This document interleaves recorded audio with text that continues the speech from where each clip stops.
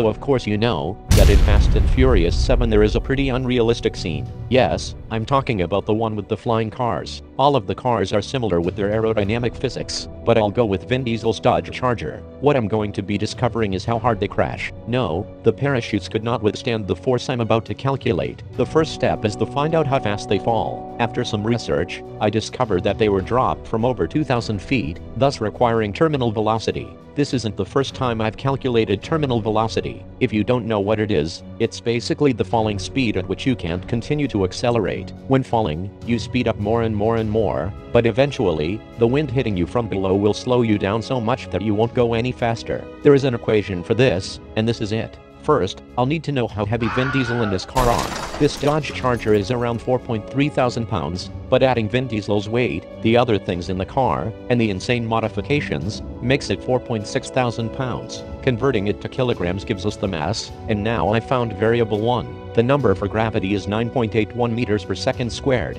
That's how fast you accelerate downward. The density of air is usually close to 1.2 kilograms per cubic meter. To find the frontal area of the car, we need its width and its height. Using estimations and filling in the formula makes the frontal area of Vin's car about 1.41 meters squared. The drag coefficient is basically how much resistance something will have based on its shape. In this car's case, the number 0.34 fits. Doing the math, the maximum speed Vin Diesel's car can possibly fall at is 266.53 meters per second. Imagine crashing that thing into the ground. No, don't bother imagining. I'm about to breeze through this calculation. We've already established the mass and velocity, and now estimating the crash distance, we have the force. The force hitting Vin Diesel when he rams into the ground is 37,295,076.47 newtons. If that makes no sense, that's over 8 million pounds. Crushing Vin Diesel. Alright, I forgot about the parachutes, but no need to worry, I won't get into the calculation right now, but those weak things would be instantaneously shorn from their strings the second they get deployed.